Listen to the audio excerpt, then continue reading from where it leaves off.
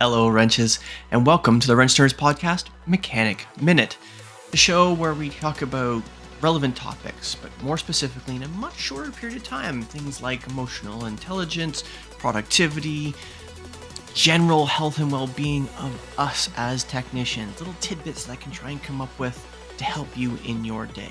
Today, I want to talk to you about separation. What do I mean by separation?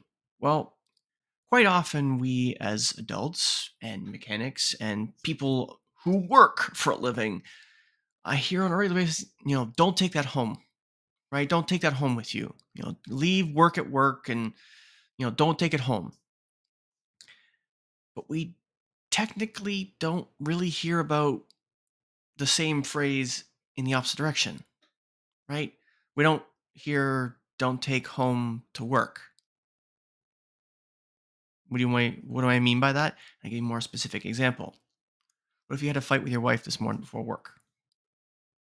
What if your children disappointed you this morning or last night before they went to bed?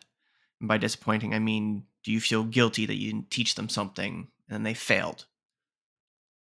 Or did you screw up at home in some way, like you put a nail through the wall, putting a picture up and put water everywhere into your bathroom? Is that eating at you the next day, in the morning, during the day, while you're trying to fix a car? Is that slowing you down because instead of trying to figure out what the next diagnostic step is, all you can think about is the last time you had an argument with your wife last night over how overcooked the dinner was that you cooked because you barbecued? Are you taken home with you to work? Separation. Are you able to separate home from work? It's not just separating from work from home. Learning to separate those things is a long, arduous road. Being able to separate home from work, work from home, is a skill set that takes time and energy and effort to master. I don't have it mastered. Most people don't have it mastered. But what you can do is take small baby steps into figuring out if it's work affecting home or affecting work or both. Because it's a cycle. You're one or the other. You're sleeping, you're working, or you're at home conscious. So you have to think what's affecting what and how's it affecting. If you don't know that, if you can't immediately come off the top of your head, that's why I preach journaling. Writing down the steps between the steps. And guess what? You don't have to keep the journaling at work. You can take it home and you can be journaling at home too.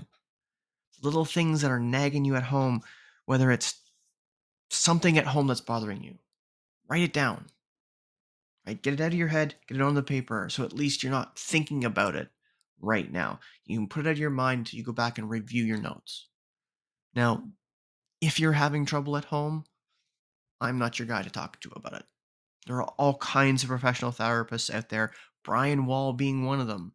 Search him on LinkedIn, check him out. He is the kind of person, he is the doctor that you need to seek out if those are the kinds of troubles that you're having. But if work is affecting home, we need to come up with some processes, some policies, some internal mindset changes for you at work so you can be more successful at work so you don't take it home with you. Thank you for listening to the Wrench Nerds podcast, today's Mechanic Minute. I appreciate all of you for listening, subscribing, watching, sharing with all of your friends and family, your other technicians. I'm so very thankful for all of it. Remember, negative pushes, positive pulls, and always clean your toys before you put them away.